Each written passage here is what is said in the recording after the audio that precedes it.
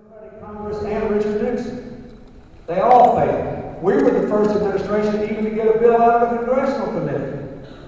Lyndon Johnson passed the Voting Rights Act, the Civil Rights Act, the Open Housing Act, Medicare and Medicaid, and he had two-thirds Democratic Congress. He didn't even try to get universal health coverage because it's so hard to beat the interest groups.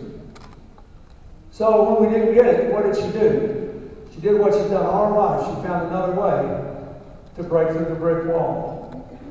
So we got the Children's Health Insurance Program. 6 million children with health insurance, the biggest expansion since Medicaid and Medicare.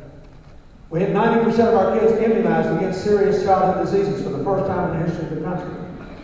We had new initiatives to help women with cervical and breast cancer, and then with prostate cancer, to deal with diabetes. And for the first time in 12 years, the number of people without health insurance went down, not up as it has in this decade. And medical inflation was about the same as the rest of the cost, not 6.5 times the increase of average wages. So she made a lot of change. She represented our country in 83 nations.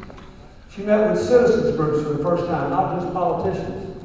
She went to 4 rural villages and touted microcredit loans, and we made $2 billion a year with her urging.